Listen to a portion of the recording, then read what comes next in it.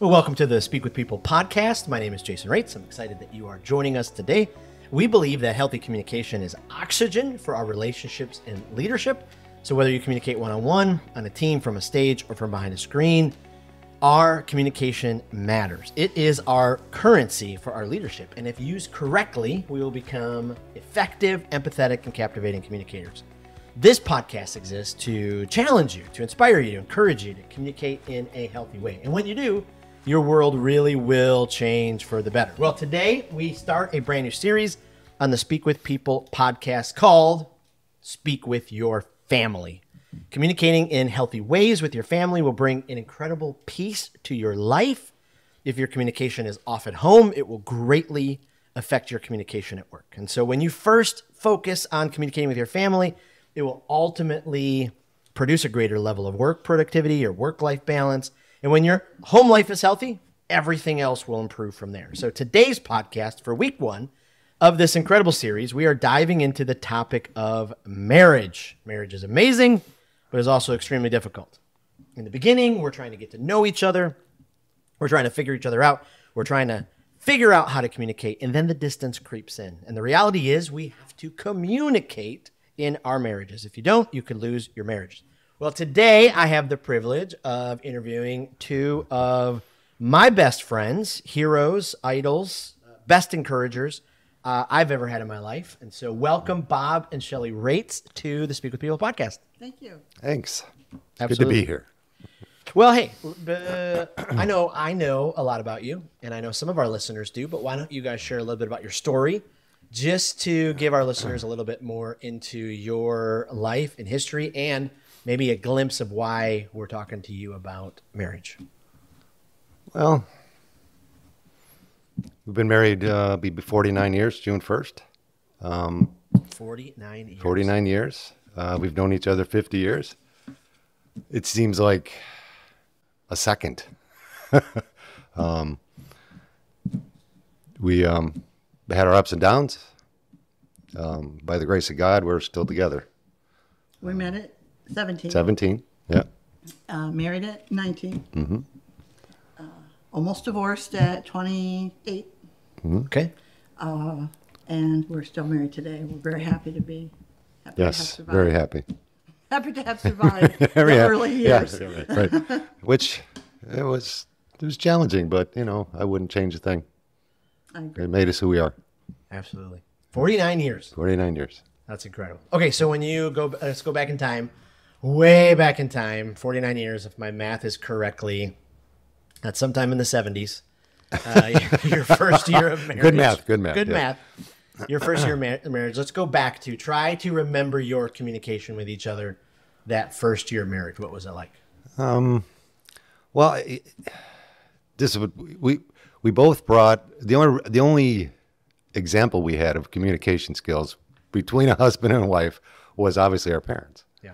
So I brought mine in, and Shelley brought hers in, and both sides were a little dysfunctional. So we just expected that to work in the dynamic of the marriage, and it really didn't. It was dysfunctional, I think. Early on, I expected Bob to know what I was thinking. He barely knew what he was thinking. And I barely knew what I was thinking. And so it was difficult. I didn't know my expectations Right. of myself, of our marriage, and we didn't even know what we didn't know. Right. Well said. Let's you. let's drill into the dysfunction a little bit from each what you grew up witnessing.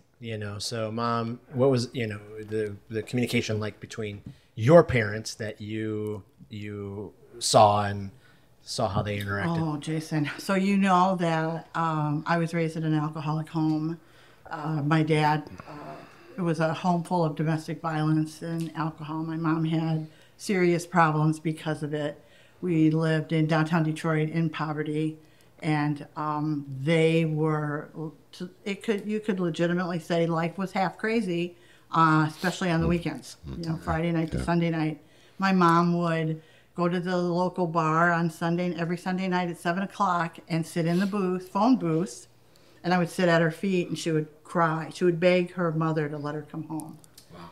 And my grandmother said, "You made your bed, now lie in it." And then we would walk back home and she would cry all the way. She was very, very sad for her. By the time my dad died, they were married 25 years.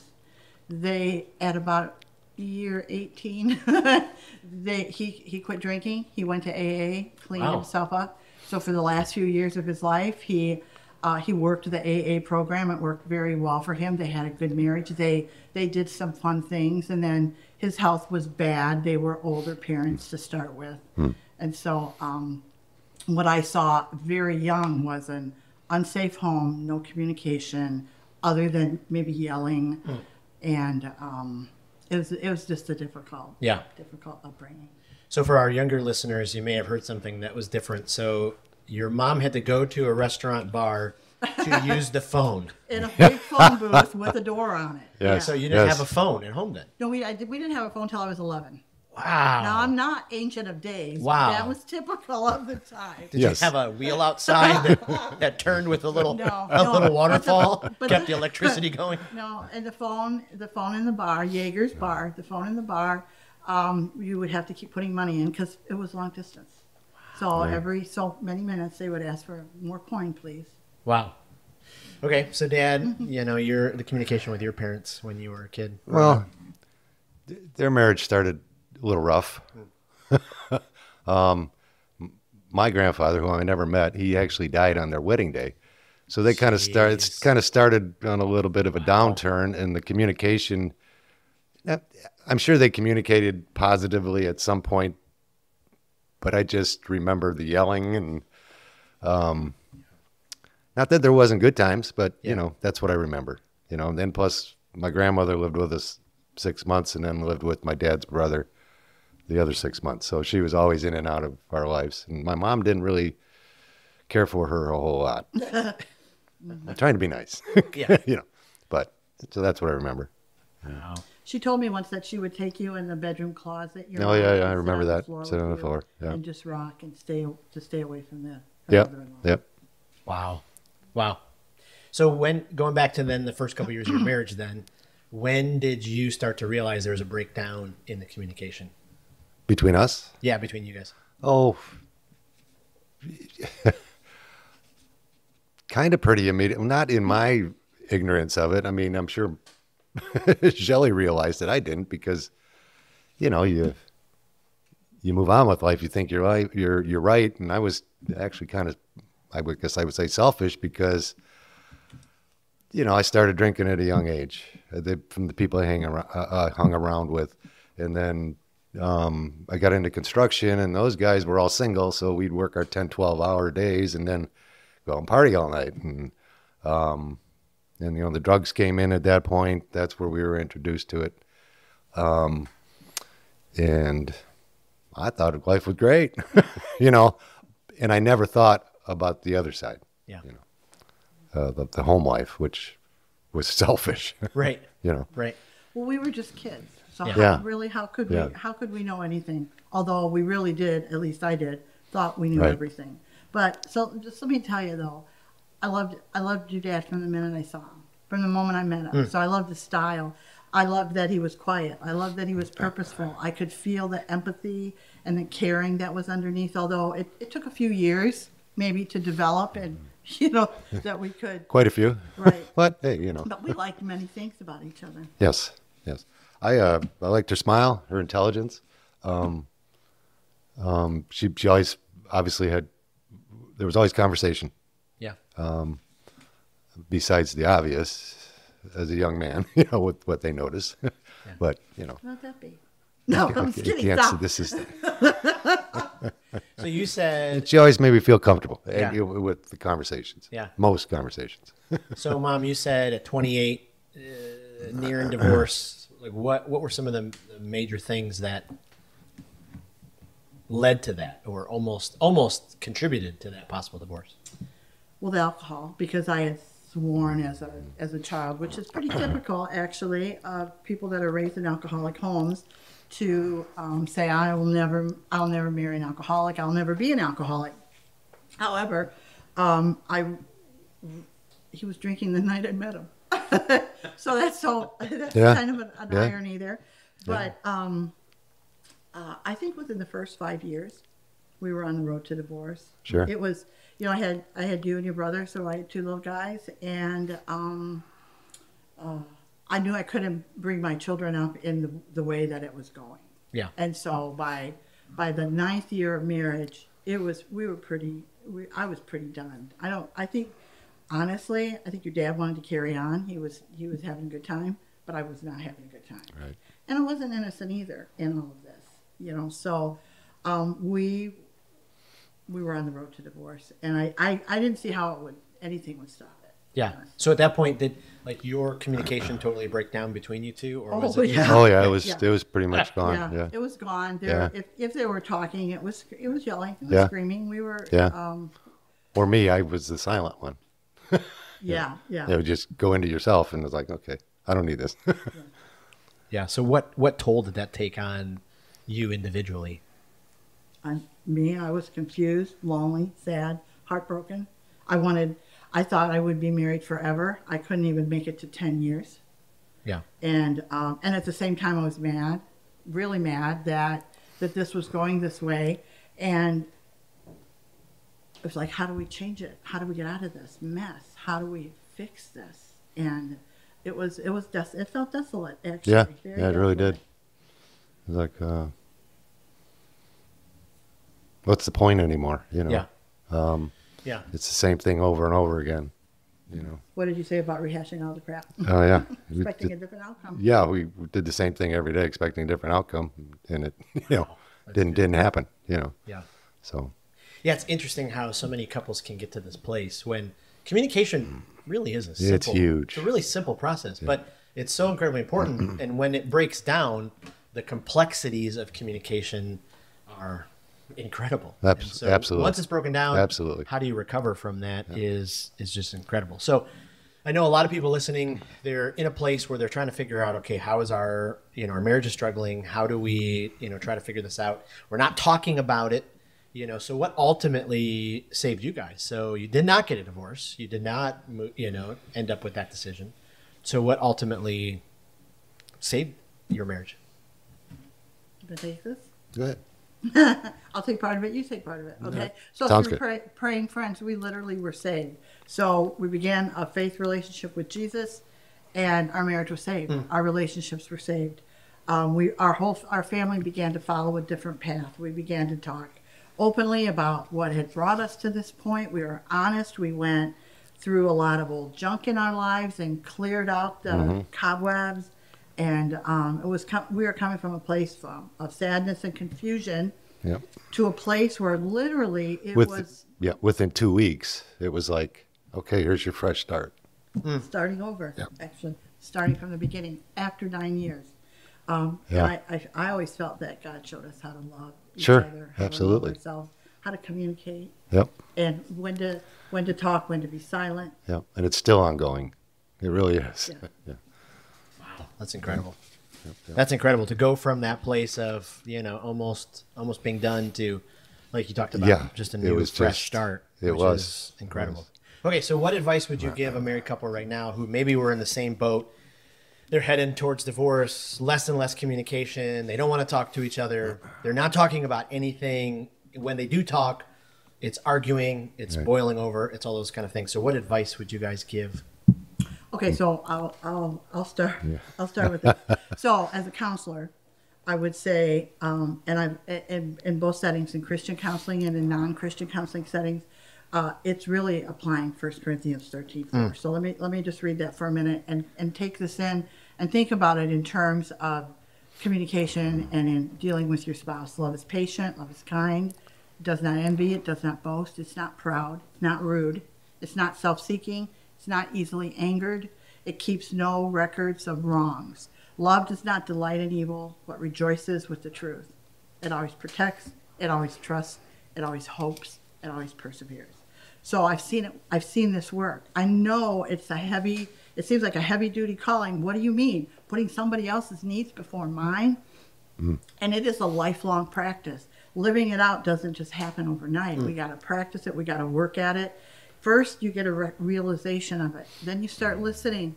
what kind of words are you using? What is your spouse, how is your spouse reacting to what you're saying?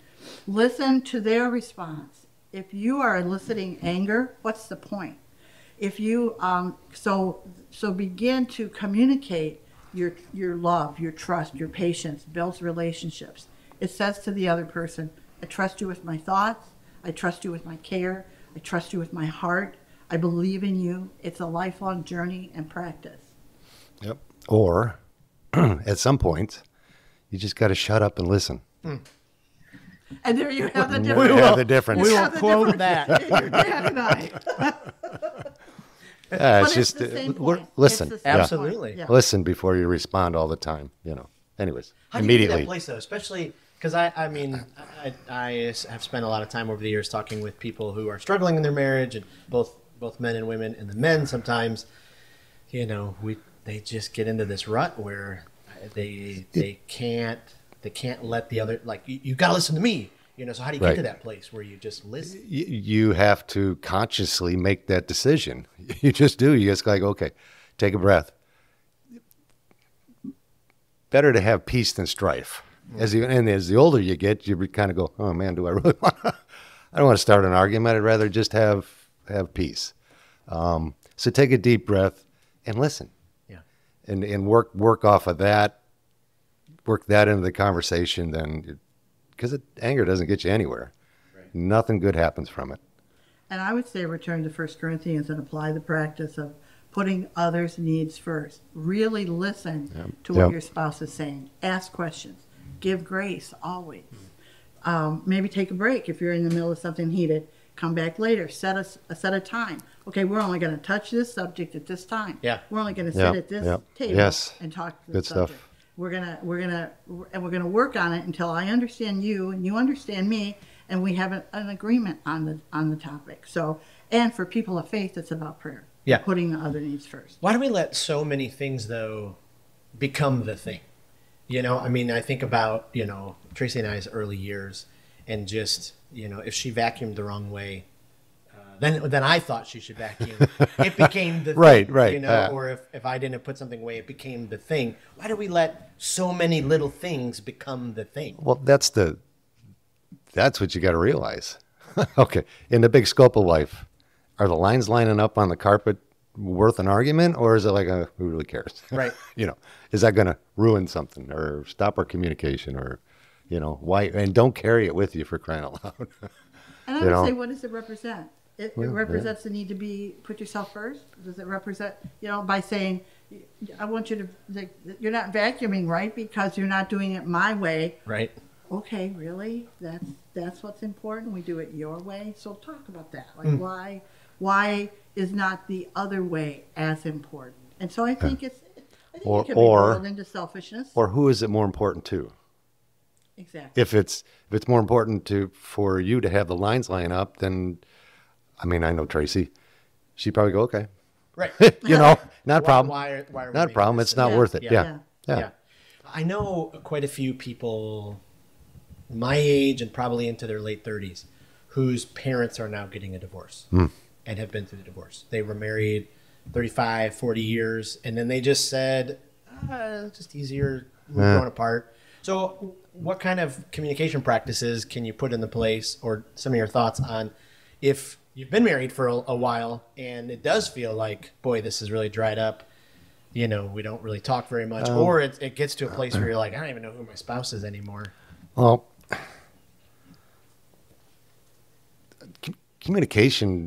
our communication doesn't dry up. I mean, I married a wordsmith. This lady loves words. I mean, have you seen the amount of books she has? And she always draws me into the conversation. It's pretty much that simple. She won't let me not engage. So I even when I want to draw back in, go sit outside, and, no, come on, we're having this conversation. And so hopefully I've matured to that. Well, I think I have, to where, okay, let's have the conversation. Yeah. So it's a conscious decision. It's what do you want? I mean, it's continually strengthening your relationships. Yeah. And that's what I choose. Yeah. So are you asking what advice we would give to people? Is that the question? Yeah. Someone who's been married 40 years who just are like, Should we throw in the towel? I would say don't give up. Yeah, I would don't say give choose up. grace. Choose your grace. marriage. There's a reason you fell in love with each other. Remember that. Look at what you have built together. Yes. Our children, our Yes. families. Just divorce. No matter how you spin it, no matter how our generation wanted to like really push it in. 70% of marriages are failing, and all of that information. Divorce destroys lives. It destroys relationships. It destroys finances. It causes untold pain and suffering. Yep. It's a Yep. death, Yep. and it's difficult to come back from. Yeah. For people. And so always try again. Try harder. Concentrate on you.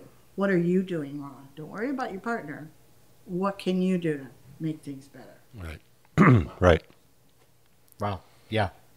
Absolutely. You kind of hit on it, but how come almost after 50 years you can still find things to talk about? Like what? Well, my notes say see prior answer. I married a wordsmith. But even though our interests have changed over the years, I mean, it doesn't mean we don't love each other or not interested in each other. I mean, do you really think, look at me, Jason, do you really think I love going to quilt shops? No, I don't, but I appreciate her love of it. I appreciate that she loves the colors and how it's put together. And all the fabrics. Now. When we do it. Not so much in the beginning years. Not so You much were in on, the like, beginning what, years. 3 to 4 leagues or 3 leagues, something? yeah, a week. But yeah, you know, so I take an interest. Now, do I help her quilt? But she'll ask me about my opinion of colors and stuff. But no, we'll go to the quilt shop. I'll do a walkthrough, go sit in the car and look at my phone. You know, but at least I made it, and she understands that. I do. You know, but I got to the point where I appreciated, okay, look at the quilt, Bob. So I'm looking at all the colors. I'm looking at how it's put together. Okay. And from someone who built furniture, it's like, And okay, I- that's talent. And I you know, support that. So, and so that's why, you know, so I give you patterns. You build things. I show you. that's right. I do. Yes. So Pictures. Yes. Yep. So, I, yeah. I endorse the baseball games. I don't attend, but I endorse them. Yeah. I'm glad about them. And so I want to say that when I think about the last 50 years and how God took 2 messed up kids, we met at 17. We were almost 18, so then we thought we were really really knew everything. Had made it at 19. Didn't know a thing. We didn't know anything. Yeah. We didn't know about life. We didn't understand. We didn't know what questions to ask. We certainly had no idea the answers. Yeah. And he has given us this wonderful family with all these, Yes. all this these wonderful What a blessing. people, great children, wonderful grandchildren. We've had sorrows, and we've had our share. Everyone does, but we've been able to we stay together in it. And as you age, that being together from being young and aging, it matters. Yeah. Yep. It didn't matter so much at 20 because honestly at 20, 65, which is younger than I am right now, but 68, which is really what I am, was so far away. It wasn't even a thought. It would be like a laugh. Yeah, haha, when we get old. And you turn around and you're there. So make the day matter. Make it matter. Make the relationships matter. Say what you mean, but I would say what you mean kindly. Say what you mean in a way that communicates, that builds up the other person, that builds up their heart, that shows your heart for them. That, because honestly, like, what is it, for every negative, you have to have 5 positives to even counteract that. You know, I meet with people every day that have been hurt by words of parents and spouse. Wow. That it still lives in them. Yeah. And so, yes, we can apologize, and I fully endorse that. Please apologize. Admit that you need to start over. But even better, consider what you're going to say and the effect that it's going to have. Yeah. Whew. Yeah. Wow. Okay. You know, and we don't just dwell on the past or this or that, but we talk about the future. You know, God promises us that our latter days will be better than the former, and that with long life He will satisfy us. So, and we go with that vein. That's how we Yeah, look we at it. we do talk about the past. We we like the same kind of music. And, you know, we've shared a lot of different culture changes over the last 50 years. We got a lot to laugh about. Hey, did you see it? And some things to be sad about. But having done that together, gives us such a sense of camaraderie. Yeah. A sense of this is kind of fun. In a room where nobody else will get the joke but your spouse. Right. It's Right. Fun. Yeah. It's funny. I love it. Well, goodness, I can't thank you enough for sharing your story. We could talk hours about, all the things that we just covered today. Yes, we could. This is, a shorter podcast. But before we let you go, I thought we'd ask some rapid fire questions, let our listeners kind of get to know you, because I know your stories kind of piqued their interest. So we'll kind of keep this going. But what's right now your favorite thing currently to do together? Mine, it's hanging out with her. It really is. Whatever. We're thinking about traveling. We're just thinking about traveling, but we're thinking about it. I was thinking of taking up pickleball, and then there'll be the professional tour. Yeah, right. So when we'll she gets it down, yes. We have pickleball in our future. I would love to play pickleball. I just can't. I would bend. too. Didn't I see something somewhere that you can get one for the home? I thought, we'll start there. We'll start there. All right. And then we'll A new thing for Friday night. There you go. I love it. And that's, if you're listening, what my dad just referenced. Every Friday night, our family does dinner together, and it's become just a great family tradition. Okay, question number 2. What's your favorite movie? Well, mine's The Natural. Of course. Mine's When Peggy Sue Got Married. Of course. And I think we like them because it's about the second chance. They're both about the second chance. They're both about the second chance. She chooses to go back in time and come back to this time and be married to the same person and have the same family. Yes. She chooses again. And I love that. And The Natural, how is that about a second chance? He gets a second chance. As a young man, he was headed off to play professional baseball. He gets sidetracked a little bit, but in his 30s, he comes back and lives out his dream. We love the second chance. That's incredible. Second chance. What's the best part of your week? Mine now, weekends. Starting with Friday night and then hanging out with Shelley all weekend. I would say Friday night dinners with family, which was a great idea. People should really consider this, especially as your children and your grandchildren are getting older. Make your home open on Friday night. Have them bring the people that are with them, or that stop by before their date. Be available after. It's a good way to connect. Even when we're tired, it kind of forces us to not forget that we're in this big relationship with each other and that it matters. Absolutely. Right. That's just incredible.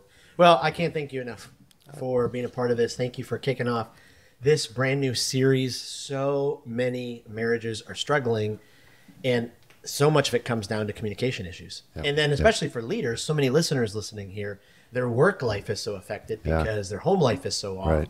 And if they can just get the communication right with their marriage, it's just incredible. We dove into just a tiny little bit about this. Yep. In our show notes, we're going to put some resources. My mom, Shelley, is a counselor. I'm going to ask her to put together some resources if your marriage is struggling, some things to listen to, some books to read, and so you'll be able to have those to be able to do that. So thank you enough. Yep. I've told you a million times. I've said it online. I struck the parent lottery. I don't know how, so I appreciate it very much. So thank you very much. So thank you for being a part of the Speak With People. It's been fun. Yeah. Remember, just don't give up. Yeah, absolutely. Absolutely. Well, again, thank you for being a part of the podcast and listening. Just want to make sure you remember a few things about Speak With People.